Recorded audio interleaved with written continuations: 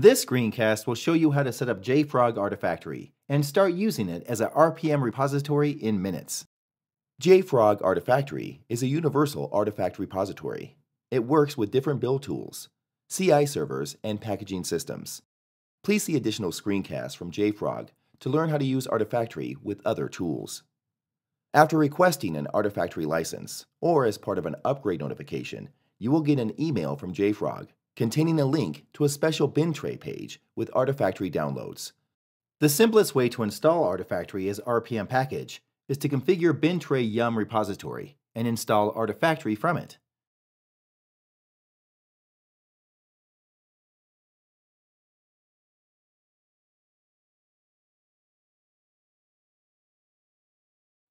JFrog bin tray is a modern feature-rich distribution platform. For example, you can use bin tray to get notifications when new versions of Artifactory are released.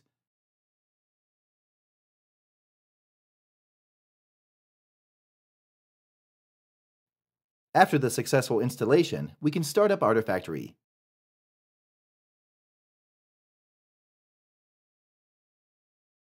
The user guide explains how to do that.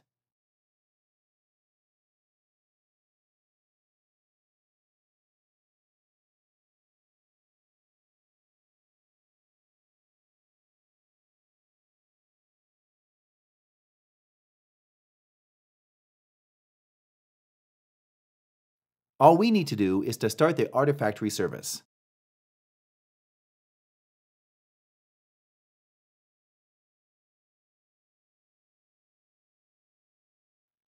There are more ways to install and run Artifactory. RPM for Linux, running as a service for both Windows and Linux, installation in existing servlet containers, and even a Docker image for running Artifactory as a Docker container. Now, when Artifactory is up and running, let's browse to its web interface.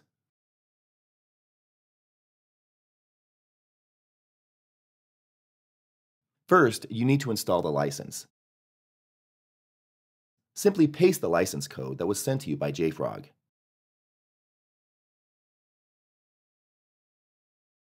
Now, Artifactory is ready to use.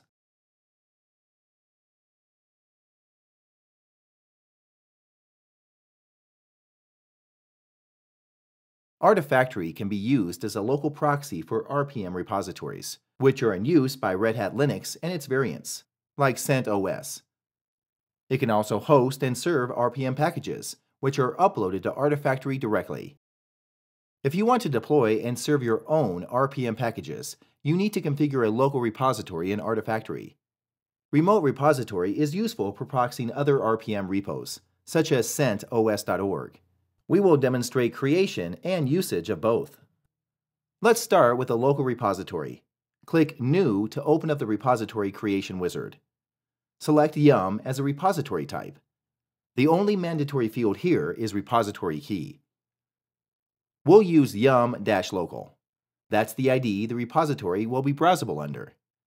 Please note the yum metadata folder depth setting that you can use if you need the metadata to be generated in a subfolder, as opposite to the root of the repository.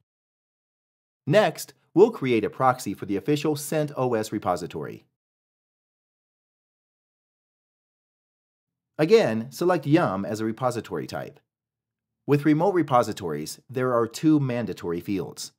For the repository key, we'll use CentOS, since we're proxying the main CentOS repository. And for the URL, we'll type in the repository hostname. It's always a good idea to test the connection.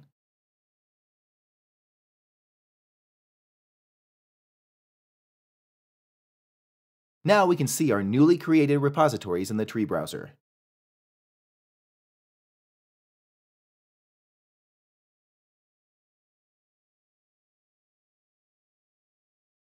It's time to configure yum tool to work with them. For setting up your tools to work with Artifactory, the Set Me Up button is your best friend. The pop-up window gives you all the instructions and provides you with valuable configuration snippets. It is context-sensitive and shows the relevant information based on the focus location in the tree browser.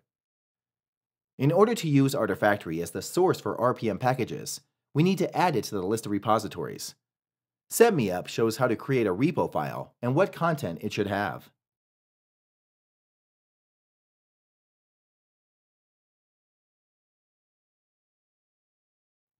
Now, let's try to set up Mercurial.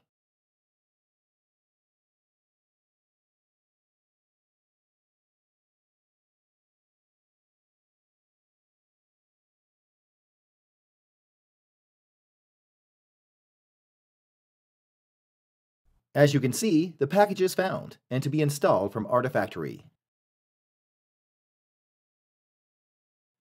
The installation was successful, and we can see the package was downloaded from Artifactory. Let's look how Artifactory cache looks like after the install. Here we can see the cached RPM file. It's time to put our local repository to work. Let's deploy an RPM package to it. You can do it via curl or other REST command, or by using Artifactory UI. We'll use the user interface. After uploading the file, we'll provide the path for the package. We'll use a common layout for RPM packages. Once the file is deployed, we can see it in the local repository. Here are both the uploaded file and the metadata files, generated by Artifactory, including the repo.md XML file. Let's use the SetMeUp button again to configure the Yum tool for retrieving RPM packages from the local repository. As you can see, the instructions are the same. We'll edit the Artifactory repo file once again, adding additional repository to it. In order to prevent conflicts with repository names, we'll do some renaming. Those are only logical names. You can change them at will. Now the Artifactory list file has two entries, the remote and the local repositories in Artifactory. Let's install our package.